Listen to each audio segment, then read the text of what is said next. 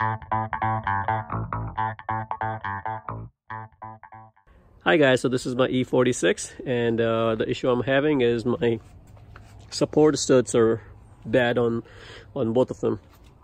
So I'm using a piece of wood to support it, and today we're going to replace it. So this is the new ones that I ordered from eBay, and it was like 10 bucks for a pair, which was pretty reasonable. So the new ones, they come with the clips, and as you can see, oops, and these are the new clips, and you can see they already have some grease. Okay, so for this particular one, I don't really care about the clip, so I can just pop it out completely. And same thing over on inside of it. I'm gonna have to clean this and get those clips out. So the older one, I'm just gonna snap the clip out completely and remove it, and the new one, I'm just gonna move it out of place and snap it back in. You can see I put my screwdriver underneath it, and this kind of came out. And since this is the old one, I'm just gonna, there you go. So here it fell. Oops, it fell down.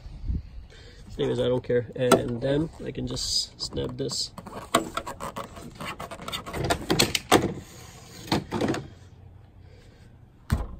There you go. So this is out now. And my support fell, so I'm going to go ahead and put the support back, and I'm going to do the same thing on the bottom. Okay, so I got the bottom one out, and here you can see I kind of just pry the clip out, and I can see that it failed because there's a lot of gunk at the bottom, so all that hydraulic fluid in there kind of leaked through.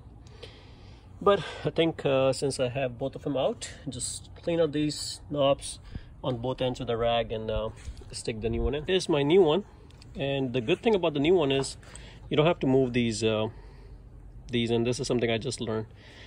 These are snappable, so all you have to do is just snap it in, and install the other one right here. And we're gonna install this one with you guys. So all you have to do is just aim it. Now this bottom piece right here, this is turnable, so make sure this is nice and tight, because technically you can just turn it around and it could be loose. So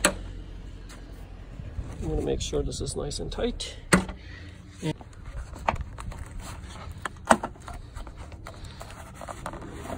there you go. It just snaps in. You can see.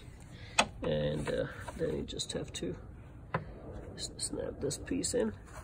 Now guys, at this stage, you may have to make sure your hood is in alignment, because if it needs to be raised up a little bit, you may want to have somebody handy so they can support you. Since I already have one of the hooks, I think mine is pretty aligned. So as you can see, I'm just putting this right in front of it and pushing it in, and that's it. Snaps in. So now I have my hood support, and we're going to remove this, and I can see this is nice. And I'm gonna go ahead and try to close this. It's opening great, and this is now nice and closed, and this is working great. So guys, thanks for watching. If you like the video, please subscribe to my channel and like the video.